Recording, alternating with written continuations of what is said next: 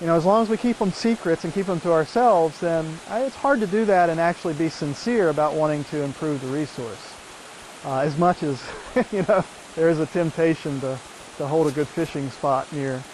But the more streams we have, the less we need to keep secrets. You know, if there's 500 streams to fish, then sure, I can keep a couple secrets, but I'll tell everybody about the rest.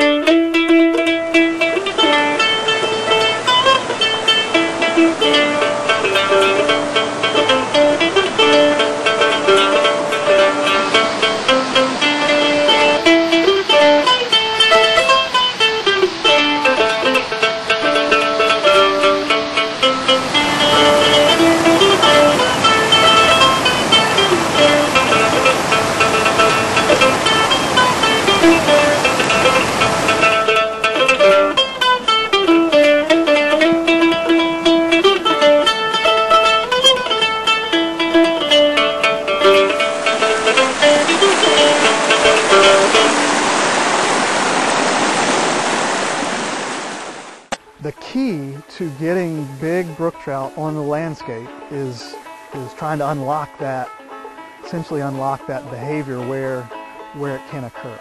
You know, trying to get that back. By restoring some of the larger watersheds and well, yeah, so by restoring the water, well, that's a big question. Is it done by restoring the watershed? Is it larger watersheds? Is it done by restoring the smaller streams that feed the larger watershed?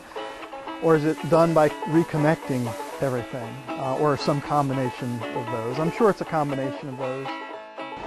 We have developed a technique now that we are treating a lot more streams with limestone fines, which is about a sand particle size. And in doing that, we've been able to treat, we're up to probably about 80 different streams and watersheds that we're treating, and we keep growing every year with that treatment. It's very easy, it's a quick technique, and the streams seem to be responding very well to the technique.